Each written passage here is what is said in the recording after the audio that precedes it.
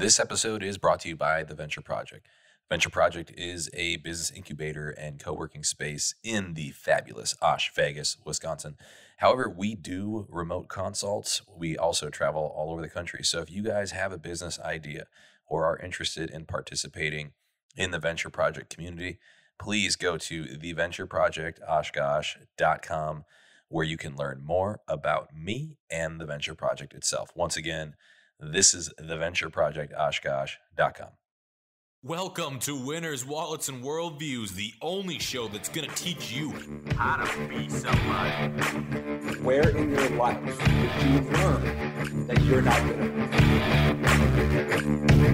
Take what you're most passionate about and what you're most fearful of. And what is the plan to overcome that fear? And what is the plan to enact that passion?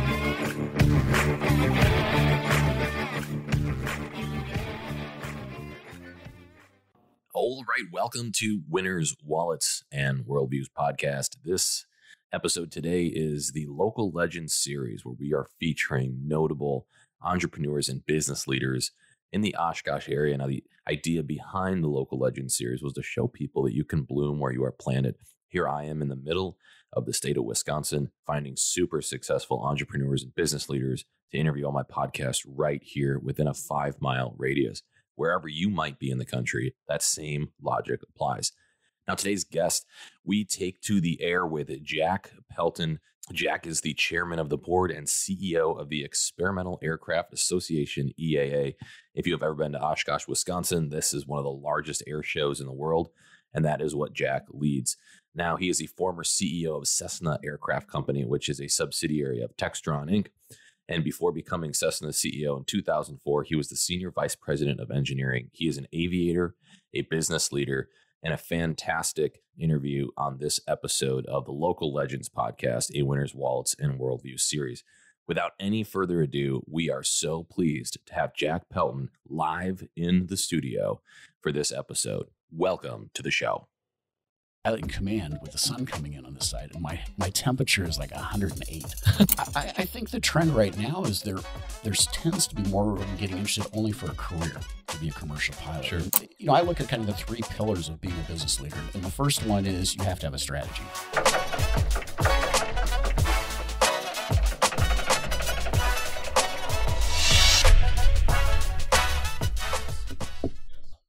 We're going to roll into this podcast here today.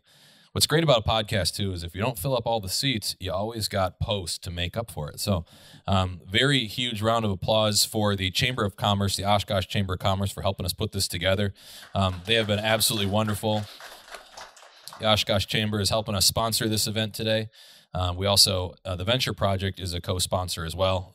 So we have the Oshkosh Chamber of Commerce and the Venture Project, which is right here, a co-working space and incubator where we bring startups and small businesses together to collaborate and create new ideas and bring them to the table. Well, our guest of honor today is someone that around here really needs no introduction at all. We have Jack Pelton, the CEO and chairman of EAA. He's also the former CEO of Cessna and has a long, extensive business experience and track record in the world of aviation and aeronautics. So I think this will be really exciting for us today to dig into us. We're going to ask some questions, or I'm going to ask some questions for the next 40, 45 minutes. Then we'll open the door for you guys to allow a couple of extra questions. So if you have some questions at the end, save those for the end. We'll make sure we get Jack to give us a good answer. So without any further ado, Jack Pelton, welcome to the show. Thanks, Aaron. It's great to be here. Yeah, thank you.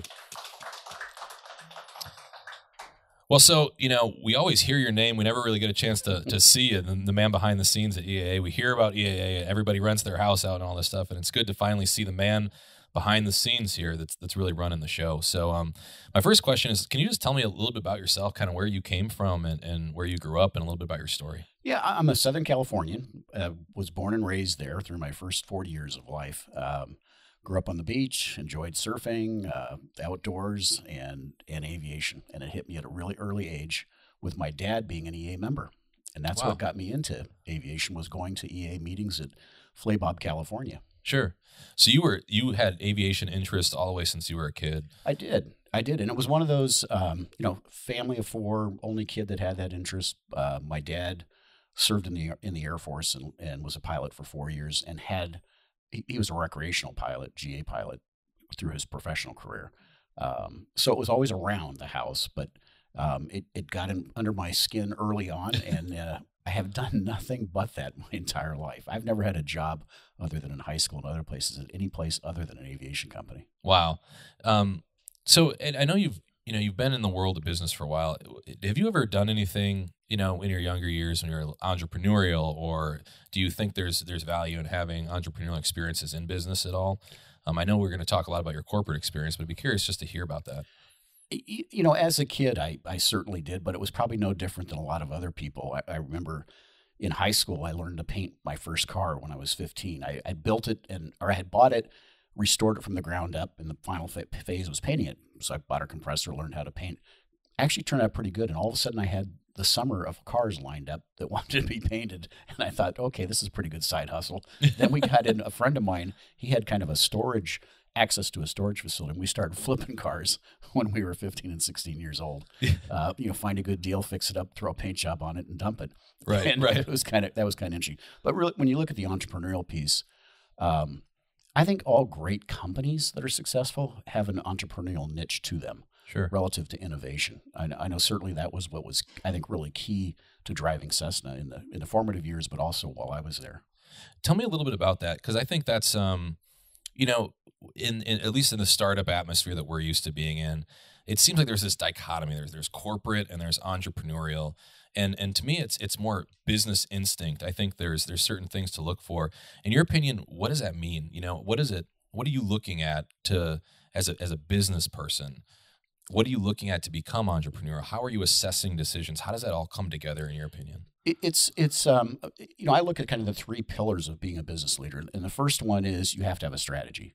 And the entrepreneurial piece really comes into developing that strategy. And I think you should be spending a third of your time developing and understanding what your strategy is. And if you look at companies that are producing things, innovation has to be at the top of that.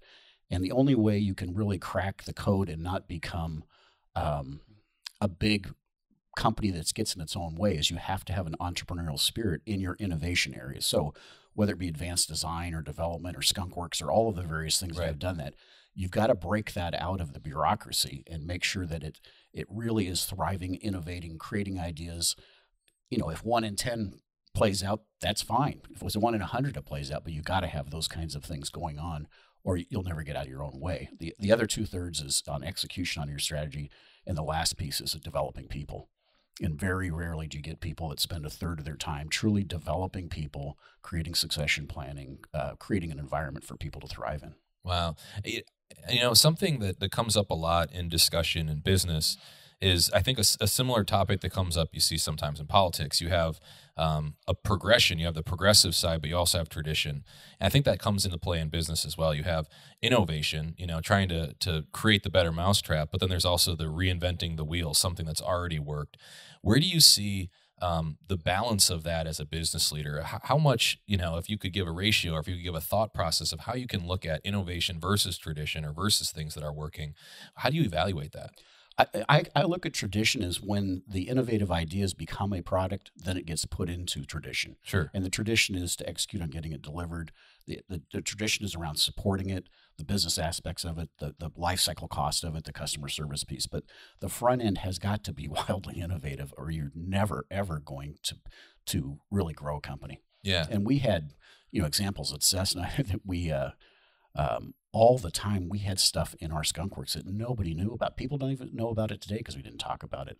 When we entered the light sport market, we jumped in an airplane and flew to, I guess it was DeLand Air Show or Sebring, because they were starting this light sport. And so I got some of my guys together and said, "Do you think we should get into this market?" "I don't know. Let's go see."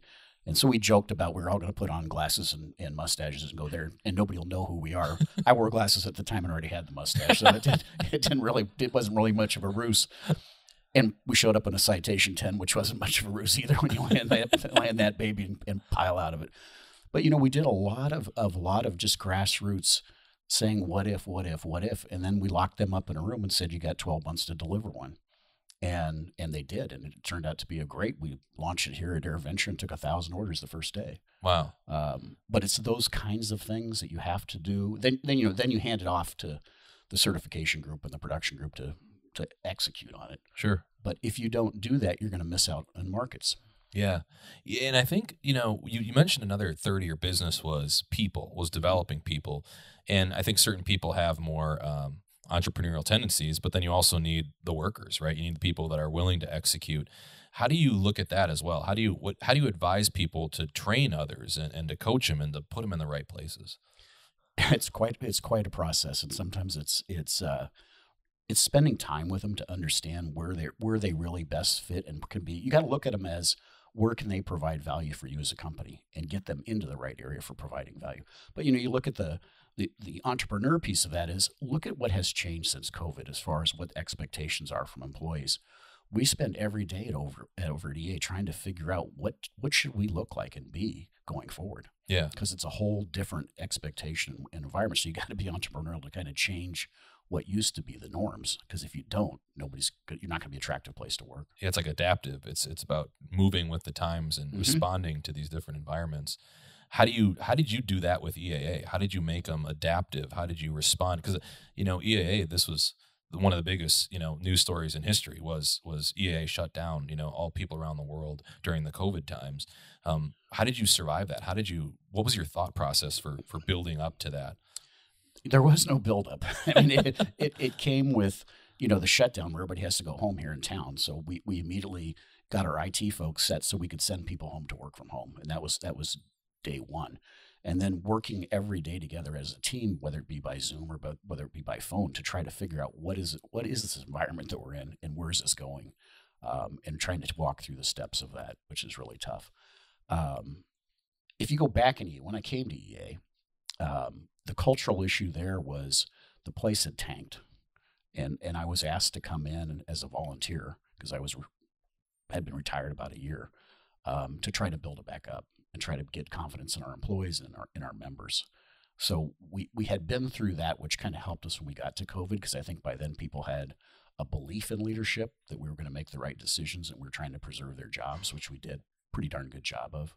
The unknown was, if you get to another year of no air venture, financially, can you sustain it? Yeah. And I go back to strategy. So one of the strategies we put in place 7 years ago was, I had looked at the business and it was so dependent on air venture, financially being dependent. I said, this isn't going to play. This is not sustainable. So if you ever have tornado, windstorm, disaster, terrorism, you name it, and air venture can't be had, we go out of business. So we had worked a plan that allowed us to be able to create reserves, and year over year build those reserves up enough to where you could get through a year without air venture and still be financially sustainable. Wow. So but not 2 years.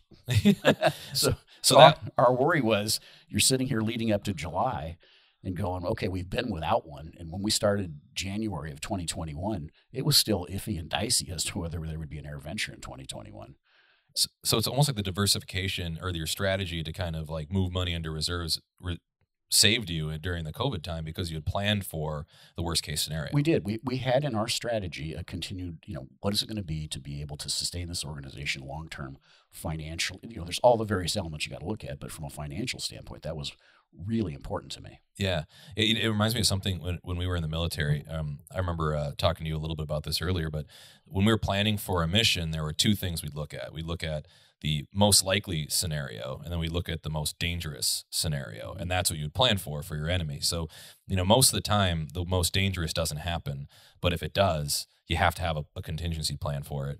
Likely is usually what happens, and that's what you're planning for. And I think you can apply that to business, and in a lot of ways, that's what you did, is you looked at what's the most dangerous possible thing, and do we have a plan for that? Yeah, and we even look that risk continuum we look at for everything we do. So you look at when we finally got around to planning that there was going to be an air venture, we had to plan the risk assessment of what was it going to be. Half the attendance, 70% of the attendance, full attendance, and then plan the event around it financially to make sure that you were flexible enough that if the scenario of most likely came true, that it would be successful financially. If the scenario of it's wildly successful, that's just gravy. And then also, how do you throttle it back if it's going to be something less than? Sure. So I want to talk a little bit about too, kind of in your story, right? So you're at Cessna. What are some things that, as you were kind of growing and developing and climbing through a company, that you saw were things that worked for you well and things that contributed to your success growing to become the CEO of Cessna? It was kind of baptism by fire. So I joined Cessna as the head of engineering and flight test. And 2 years into it, or almost less than 2 years, the president quit. And so they started the search to go see who was going to take over Cessna. And I was holding the fort down, if you will, as an internal candidate. And then I put together the strategy that I took to the board that says, here's what we got to do to go forward. And it was around innovation and customer service, because with the installed base of customers we had, that's a big revenue stream that comes through there. And I didn't think we were very good at how we take care of our customers. They made me CEO. I took the company from $900 million to $6 billion. Wow. In 5 years. And the employment grew from 4,000 people to 16,000 people. And then we also created a worldwide footprint of customer service. And the customer piece was kind of interesting because I attributed it to my wife, of which she's never cashed in on. But we were on a business trip. We head out. The airplane's got a problem. We turn around and come back. And we go to our service center in Wichita. We get out. They're going to go take a look at the airplane. And she says, this is embarrassing. And I said, what are you talking about? She goes, this thing's a dump. She said, you sell a $20 million business jet. You have the offices that you sell them in. You have catered chef on staff when the process of selling it to them is done, and they're getting their leather jacket. They're getting treated nice. They get their airplane, and their ownership experience is awful. She said, when I take my car to the dealer, I get cappuccino, I get a nice waiting area, I get a ride home. The facility's beautiful and clean. She said, your bathrooms are awful, the whole thing. And so we just blew the thing up, and we created what we had an acronym for it, but taking care of customers is taking care of business. And my philosophy on that was, through the ups and downs of aviation, which we always have, there's 4 and 5 year cycles, that your customers will hang with you if you have taken great care of them during the whole ups and downs. We built an entire new service center structure throughout the entire U.S. and overseas, with creating that experience being better than actually the sales process. So I think, one thing that you strike me as is a great, strategy man, right? You understand strategy, you understand how to build a business and grow a business. What is like your process or your thought process when you're going into a strategic concept, when you're looking at the next 5, 7, 10, 15, kind of that you put the CEO hat on. I laugh at it because people that work for me would say the opposite, that I'm the person on the shop floor in Cessna. I knew all of them, and I knew what the hell was going on. And that drives a senior vice president crazy when you come in the morning and say, I understand you got part shortages and there's a delay in your area. And they're like, what? I had no idea. Because you got to get out and be around and know what's going on. The strategy piece is really just looking at the markets that you're in, looking at the competitive landscape, looking at, is there some kind of breakthrough technology that may give you an advantage? Is there just, what are all those pieces? And you've got to, we would meet every 2 weeks on that. And I would actually chair the meetings. I wasn't waiting for ideas to come to me. And it creates a really engaging environment where people are stoked about wanting to be a part of that. And we look at all pieces of the business from a strategy standpoint. So you think and we've adopted that exact same thing at EA. Yeah. So it comes with kind of researching existing technology, emerging markets, and things like that you're spending a lot of time looking into. Are you, I guess not to get too in the weeds, but how are you finding these? Are you pushing people to, research and innovate? I do. Yeah. I did at Cessna. That's certainly, they were expected to be able to come to the table with strong understandings on, what's going on in every region of the world. Because the funnel then starts getting small because you only got so much capital to allocate. Right. And it gets to be all about capital allocation. So then you're looking at, where am I going to make the bet? Is the South American market, if it's only 30% of the world consumption of business jets, probably want to make sure I don't over bet on what they need in that region. So the funnel goes and you go through the process, and then all of a sudden it's like an aha moment. It becomes really clear what you got to go do. Yeah, I always think that's fascinating. The different processes or methods that people use to kind of build a business and look forward to the future. And I know you're kind of unique in the fact that you're known as, a businessman, but you're also known as a pilot. And I think a lot of people who are going to be tuning into this, and checking out the podcast and stuff, probably are interested in just your experience or understanding of being in the air and being an aviator. So you mentioned as a kid, the aviation bug kind of bit you early as your father was in the Air Force. Mm-hmm. Where did that kind of go from there? Like, where did it go in as a young adult, and how did the aviator side of you start to grow?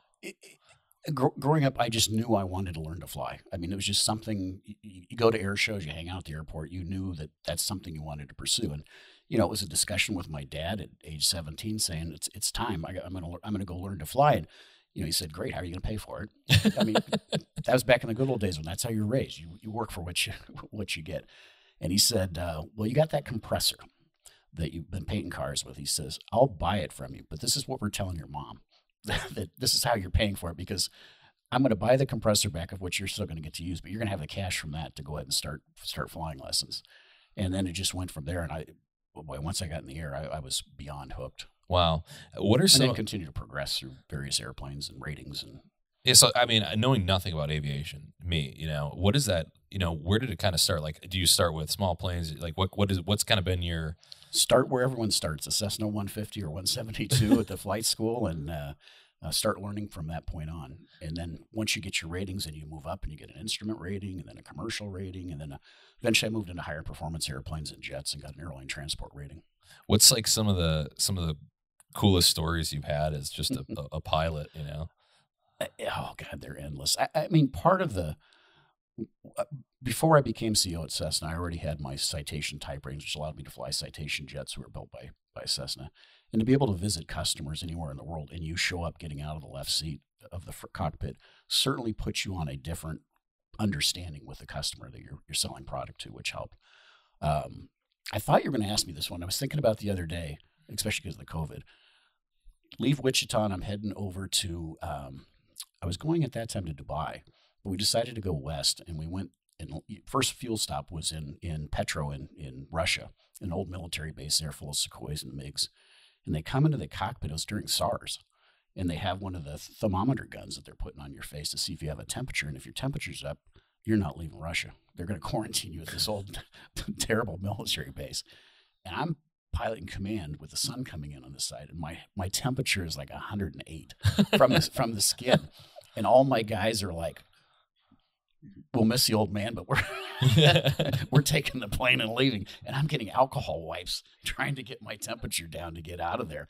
And so I thought, well, okay, this is going to be our one big adventure on the trip. We head south, and we got to go across India, and they got a no fly. We couldn't get a flight permit to go over the country. Now we're flying all the way down around India, over Maldives, to get back up to Iraq and Iran into Dubai. It was like the trip from hell, but very interesting. But that's business travel. My most enjoyable flying is 1,000 feet above the ground across this country. In 2011, I bought a Stearman in Boston, which is a 1942 twin biplane open cockpit, and flew it from Boston to Wichita, which is exactly halfway across the country, at no higher than 1,000 feet on a 4th of July day. It took me 2 days. And that is probably the most romantic thing you can ever do. I mean, you can smell the barbecues on the ground. You can see the cattle. You can go over the trees. The wind's in your face. It's like being on a Harley. It's just fantastic. Have you seen, just as we're always evaluating different generations and their interests, like younger people getting more or less interested in flying as kind of the future goes, or what have you noticed? I think the trend right now is there tends to be more of them getting interested only for a career, to be a commercial pilot. Sure. And we have a lot of work to do to get young people's attention, because you can do everything now in 3 minutes or less. I mean, it's on your iPad, it's in front of you, it's gaming, it's wherever it may be. Sports. So we have a lot of work to do to try to get, and that's one big part of EA's mission. And our Young Eagles program, which has been a great first step. Over 2.5 million kids we've given rides to so they can experience flight. But the question had been, is what's next? So you go on this flight. That was cool. I can go on another one if I want, some other date. But there's nothing that keeps them engaged in aviation. So we have just created and launched what we call Aero Educate. And it's a program that takes, after you've finished the flight experience, it's an online curriculum that then they can pursue what we call pathways into various careers in aviation and interests in aviation, from general aviation to commercial pilots to mechanics to marketing to all aspects. And it's kind of a growth a badging program where you can accumulate progress and then have rewards at the end of it. And it's really geared for 8 to 18-year-olds. We've just launched that with the support of United and a lot of other people that are helping us with that. And we think that's now going to be the ongoing engagement, because it's also going to have modules in there. So where's the closest air show to where I live? Where's the closest EA chapter? Where can I go get a flight experience? That kind of stuff. We're very excited about that. Yeah. Because if you don't get them hooked before high school, you aren't going to get them. Really? The schools, there's a lot of great schools that do have aviation curriculums in it, but getting curriculum in the schools is so hard because of standardized testing and all the requirements to get through high school and into college. Is as far as like the kind of the holistic market looks, is there a huge growth in demand for aviators, or is it more of consistent with what you've seen? Huge demand in the commercial market. I Okay. mean, Boeing and the airlines are saying 20,000 new pilots are going to be needed in the next 10 years. And that's a significant number when you think how long it takes to get through that. Where, because, it's just kind of thinking, we're always thinking of opportunities, emerging markets, for entrepreneurs. Where are some emerging technologies that you think are going to complement the aerospace industry, or kind of replace, or, what are you kind of like looking at as kind of, from the strategic level? You can't ignore the UAS, whichever acronym you want to use for Right. unmanned, drones, unmanned yeah. drones, urban air mobility. The problem that we have now with the growth in the world on the supply chain side, so you look at an Amazon or UPS or anybody on getting packages delivered, that's probably a solution that probably will work. I don't think it's going to be a great people transport solution. I don't think the economics work. But, running into the UPS man down at the mailbox, I said, "Hey, how's it going? What's the holiday season like?" He says, "We need 300 drivers in the Fox Valley for the holiday season immediately." And he said, of those 300, 150 are going to be driving their own cars because we got no vehicles or method for them to take packages around. So, I mean, any young entrepreneur that can work on real world problems and come up with technology solutions, boy, I'd certainly bet my money on them. So you don't think that, I saw a video a couple weeks ago, was a electric drone at 20 minutes of flight time, and it was piloted by a person, and it had a cage around them. You don't think that is going to somehow creep into the aerospace industry, or you don't think that's going to be sustainable long term? The technology has to improve. 20 minutes isn't going to buy you anything. Right. And there's a lot of hurdles. And I think they've got to start thinking hybrid types of propulsion systems, not just electrical. We were, just before I left to come over here, I was talking to one of my guys about, I was looking at, there was a new, on one of the football games, there's some new electric car that was out there. And I keep thinking, that would be interesting. But for where I live, what I do and all that, it's totally impractical. I mean, if I want to go see my kids in Kansas City, I'm going to have to charge somewhere along the way. So that doesn't work. Right. They did a study in my neighborhood that if we all had cars and came home at 5 o'clock and plugged them in, we'd take the grid down. I mean, and that's just 35 homes. So you look at all of that and you say, this has got to evolve to a place that you solve those kinds of problems to make it practical and work. Uber already gave up on transporting people. They were real big into the U.S. activity early on, had many meetings with them here in Oshkosh. And you ask them, what's the mission? Well, I'm going to take somebody from 20 minutes away from the airport and get them right to the airport. And then being on the airplane side kind of guy, I said, okay, 4 guys, luggage. Have you gone through the weight analysis of what kind of lifting body that takes for that? We'll put their luggage in a car and drive it. And I said, okay, now you've doubled the cost. So how is this all going to work? Right. But there are areas and places that they work really well. Aerial surveillance, replacing helicopters. I mean, there's lots of stuff that can be done with manned or unmanned, newer hybrid types of platforms. I'm just saying it's still going to take a lot of time before we get to. Sure. So you think that the main purpose of the UASs are going to be the kind of those micro applications, surveillance, transporting small packages, things that aren't weight intensive. Inspecting cell towers. I Sure. mean, anybody who has a commercial entity that has building, the biggest costs and concerns you have is your employees getting hurt. So, you're always worried about safety, and you throw somebody, up 4 stories high to inspect buildings on an annual basis, you got a risk and you got insurance associated with that. You can take a UAS with a camera and do that job in 15 minutes. Windmill blades. Yeah. I mean, who'd want that job? Window washing. I saw somebody over here at this bank way up on that. I'm like, that doesn't look like I would want to do that. But and that's that's a great application of technology to eliminate the cost of people, the risk of people, and insurance that goes with it. And Right. you redeploy those people doing something more value added. so that's UAS. What other applications are you are you starting to see kind of? There's in been the a aerospace lot in the safety side that's already been done. I mean, the advent of GPS, made flying not have to be it could be literally point to point. You define the points versus pre-established points. Now we're getting into higher levels of automation where airplanes can land themselves. I mean, Garmin just won a wonderful award.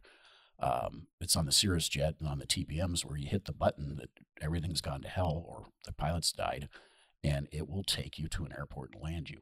And that kind of technology, I think it's going to get deployed into our smaller, lighter airplanes at lower costs over time, which is very exciting to think. That gets people interested who are afraid of flying, or the spouse who doesn't say, well, what happens if she doesn't know how to fly, or the partner, whatever, however you want to characterize it. Mm-hmm.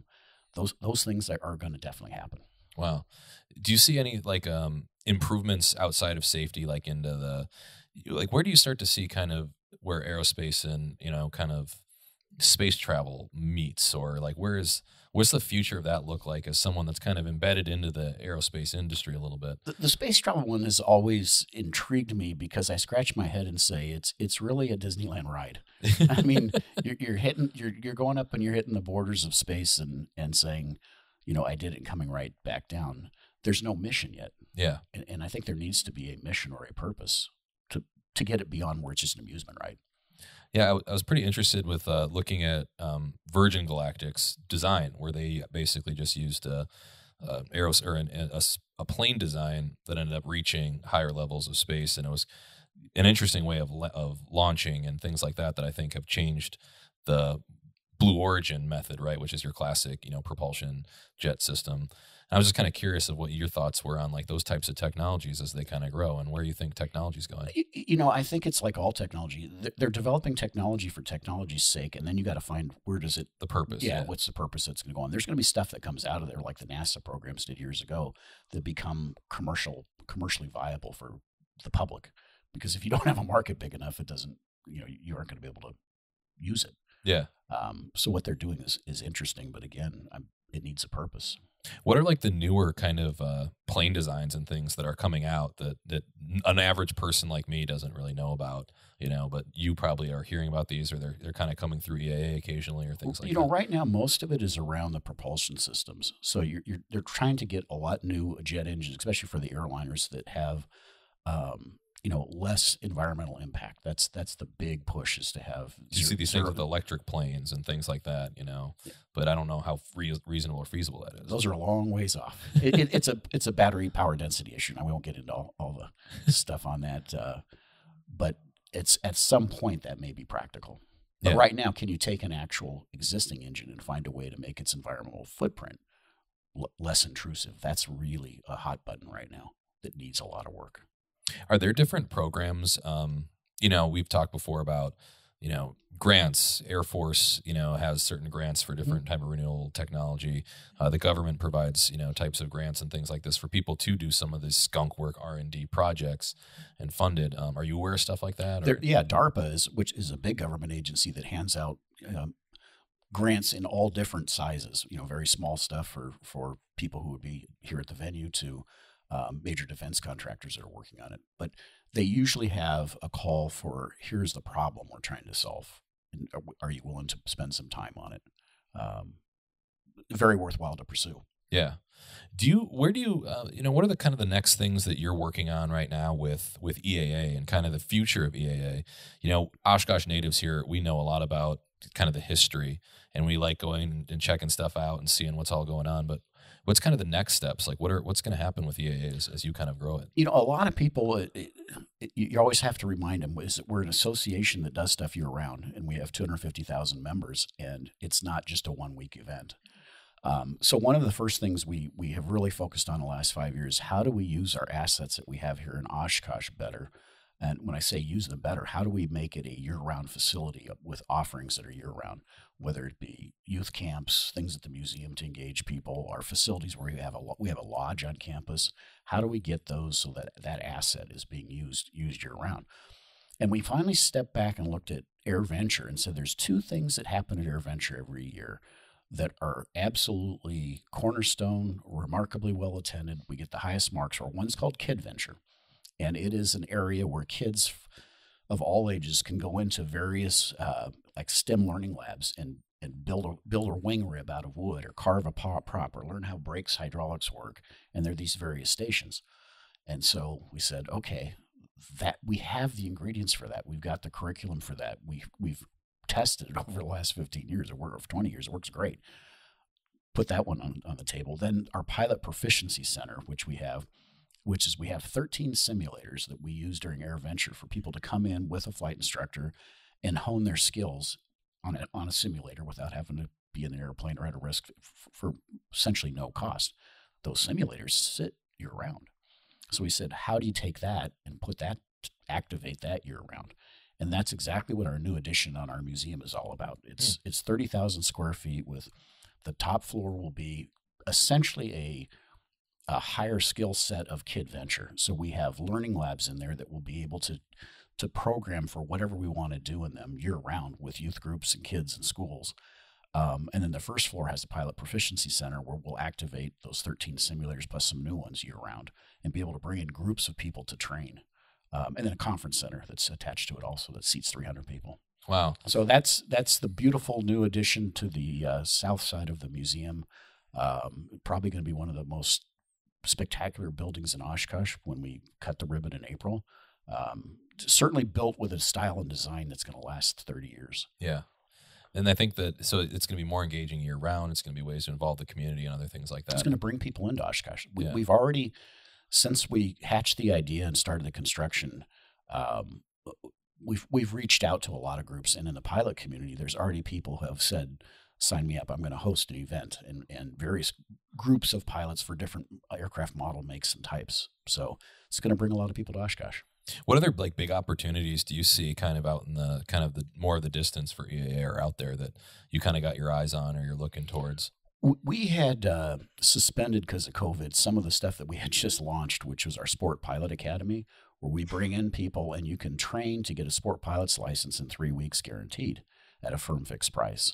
And so we've got the planes and the assets for that. So we're very excited about getting in the spring, getting that stood back up again. We usually ran 5 classes a year, getting that going again. And then we want to expand our youth academy so that we bring kids in for a week at a time. Sure. For aviation studies. Cool. Well, I got one last question before we're going to open up the floor here to our audience members. Just what kind of general advice would you give for the different business leaders in here or aspiring entrepreneurs that are interested in kind of growing themselves in the business world? You know, it goes back to my opening comments. I really think it's important that you spend a lot of time looking at strategy. And strategy is not just a word. It's a very complex topic because then you're looking into the environment and not the clouds and the sun, but the business environment, the markets that you're in, the employment environment, the compensation, all aspects of what makes you a successful company. And how do you find an edge versus your competitors to be able to implement on? Right. Finding that X factor. Yep. Well, cool. We got a mic here. So if you guys have a question, say it in the mic so we can get that on the recording for our podcast listeners out there. And then, yeah. Would you mind swinging them to your chair? Thank you. Hi, Jack. Thanks for coming. Just wondering if you have any thoughts on the absence around here of fertilization for aviation technology companies. If you go to California, there are 500 companies with in the aviation technology areas of one kind or another: UAV companies, electronics companies, navigation companies, space technology companies. The Air Force has a $200 million venture investment program called AFWorks. There's only one company in Oshkosh that has an investment from AFWorks that is a venture capital-backed seed stage company, which is mine. And it's mind-boggling to me that the EAA, with its spectacular, world-renowned aviation brand, has no sandbox or development center or venture fund or laboratory for aviation technology development. I wonder if you have any thoughts about that. I do, because that question comes up a lot, especially when they were building the new aviation park. A lot of people don't really understand what EA is. Their perception is exactly what you say, is we are this aviation, part of the aviation industry. We're a membership organization. So we have 250,000 members who we service through our mission and provide what they're asking for, what they paid for. That's our and our event is our revenue stream. We have no technology, we have no engineering capability. We have a publications department, a marketing department, an events department, and our chapter programming. And when the business park opened over there, they came here and said, "Well, can't you bring all of these companies to Oshkosh?" And I sat with them for many meetings, saying, "Okay, let me explain who we are and why we don't have access to that. We have people that come here and exhibit that do that for a living, but that's not us." And what I explained is the city and the county have got to get their head around, and if they should have done this first before they started into this aviation park concept, is to what's necessary to support a business aviation park or attract aviation companies to this area. You have to have a reason from a tax standpoint to move here and bring your business here. You have to have a supportive infrastructure for workforce, which means the tech or the university needs to have on-purpose programs that are producing employees that are skilled in those areas in the field. You have to have shipping and other things that are necessary to get your product out of here. You go through the whole list, and what I was sharing with them essentially is what we would go through when we were looking at opening a new facility somewhere. And it's a checklist, and you go out to cities, and they got their pitch deck where they're trying to sell you on being here. And we don't have a pitch deck here that is compelling. And we've got to, if we want to get serious about that, that's what we got to do. EAA would play in that, saying we've got a great environment for your kids and the reason to be in this area with our museum and what we can do and provide for that. But we don't have the educational aspect from a career standpoint, unless it's professional flying. I think we become additive to the community in that regard, but it's not going to be the attraction as to why you're here. Sure. And we hear it all the time. I mean, it's like, well, Pratt & Whitney, who builds aircraft engines, are definitely going to want to have a facility right next to EAA. And I said, CEO of Pratt & Whitney are good friends. Is that so we can golf together? I mean, I don't have anything I can do for his company. In my company, absolutely nothing. I mean, don't have a research and development department or anything like that.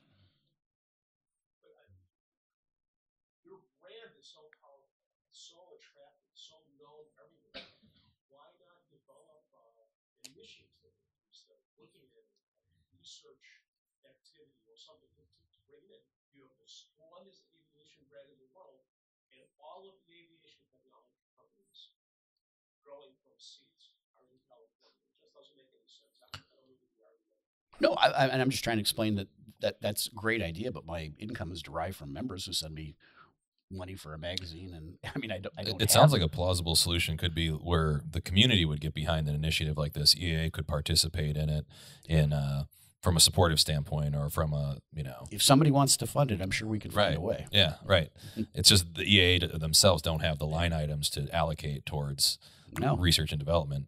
But I think, to Howard's point, you have the visibility of the brand that is so strong that it would be a good thing for Oshkosh or the greater community to come up with ideas, more or less, to your point, of how we could grab a part of that area. We know where the resources are, and the people and the type. We just don't have them in our walls and don't have funding for it. I mean, Wichita, Kansas, where I'm from, it's the air capital of the world, and it's 700,000 people in the greater area. We have beyond 500 companies that are all aviation, and you look at what happens in that community, it's all focused on attracting those. I mean, between the university, the tech school, the tax incentive program, it is all set to do nothing but attract those companies in there. And you've got an installed workforce that you can poach from one to another, but it draws those people into that town. Sure. No, that's a great question. I think it's a really interesting topic, and it becomes kind of more of that economic development discussion. Is there anybody here from the university? I mean, they started an aviation program a few years ago, and that lasted, 9 months? To me, that's a great first step. Could we get UWO, and can we then work with them to start this? How do you cultivate developing the people that you need for that for our industry? Well, you want to talk about an income thing. You make 20 bets, one of them hits big. That's 4 or 5 EAAs. It is. we have any other questions or discussion from anyone in the audience? We've got some good conversation going. Got Mr. Casper over here. Thanks for joining us, Jack.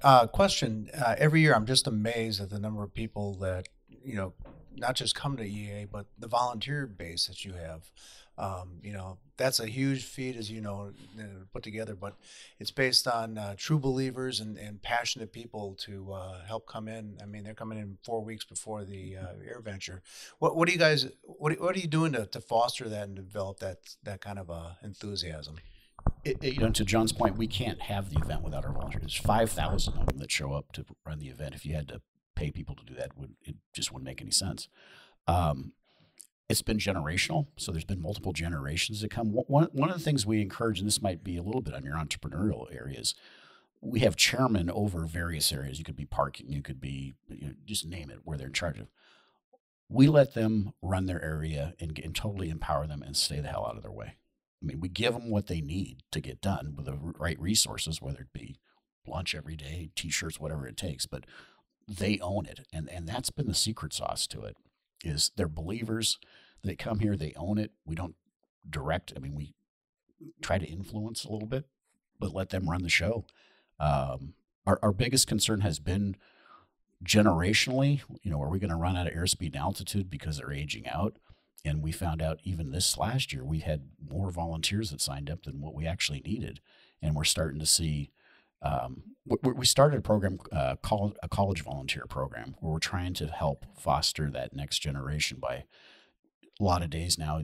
College kids need to do volunteer work of some kind and somehow. And can we get them here, get them involved, and make it really fun for them? Have evening activities and those kind of things that we're looking hard at. How do you expand that? Sure. Yeah, great question, John. Got anybody else with some questions for Jack here? Yeah.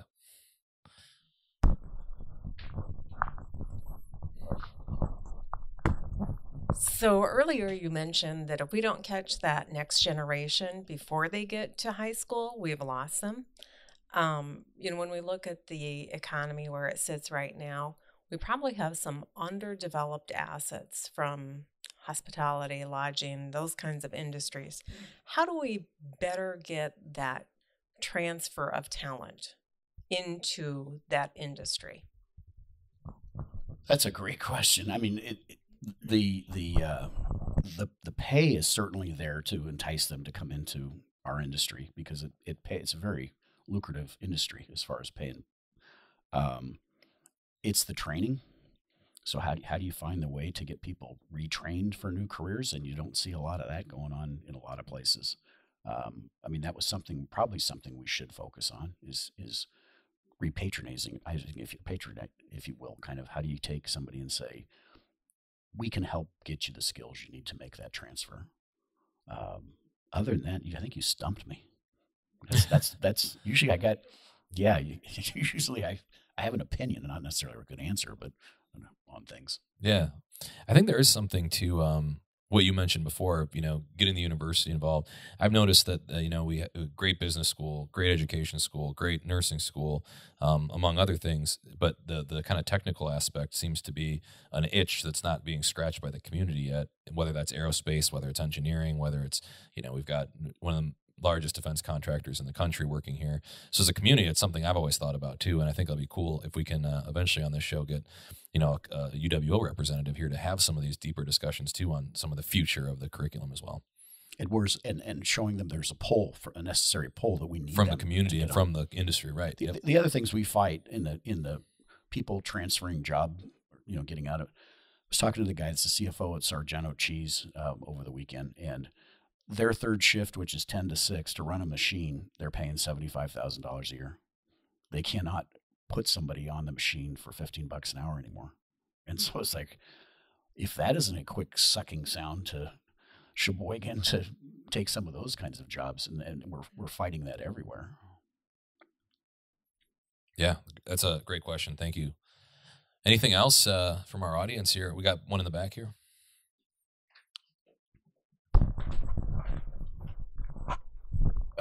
Having moved back here from New York, I've always wondered, you consider the business environment that relatively restrained taxes, Why is it that Wisconsin always ranks near the bottom of the table for new business formation, and how can Wisconsin capitalize on what exists here to really power that forward? I think there is a piece and a problem with taxes here. I think there's not a lot known in other places about what is the Wisconsin workforce.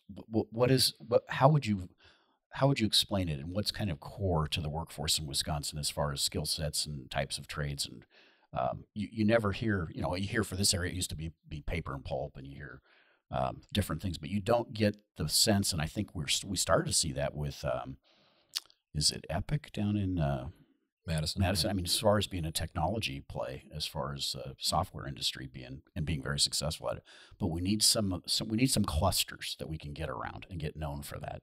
Whether it be healthcare, whether it be software, whether it be just raw manufacturing. I know that the manufacturing, the aerospace manufacturing in this state, the numbers are really high. I mean, as far as the number of shops that are machine shops and things that support the Boeings and the Airbuses, and you never hear about that. And it's like, we need to promote that that's a cluster that exists here, that you can get this work done in the state. I mean, I don't know. That's how I feel when I think about Wisconsin and talk to friends outside of Wisconsin. I'm not sure if I've got the elevator speech to sell, what's key. What are the key as to what industry why you should look at Wisconsin. Right. I mean, you look at Michigan, Motown, you've got automotive, the Rust Belt, that kind of thing. But you're right. I think there is the Detroit revitalization around entrepreneurship. Yeah. There's been a lot of stuff like this that's going on there. Yep. Yeah, it's a great question. I think that's an interesting problem to solve. If we have ideas out there, bring community members together on a show like this. Yeah, we got any other final questions for Jack while we got him here, while we got him hot on the mic?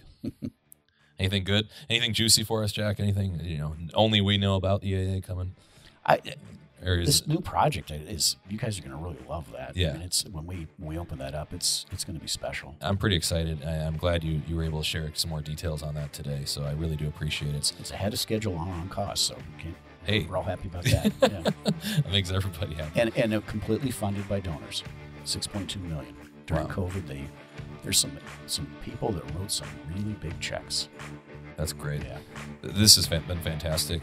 If there's no other questions, guys, please welcome me in finally giving a fantastic round of applause for Jack Pelton for today's discussion. Thank you. Once again, this was brought to us by the Oshkosh Chamber of Commerce. We want to give Oshkosh Chamber of Commerce, John Casper over here, a huge shout out for helping us put this together. You can learn more about the Venture Project at theventureprojectoshkosh.com. Thank you so much, everybody. Grab pizza, please, so I don't have to. Thanks, Andy. Thank you.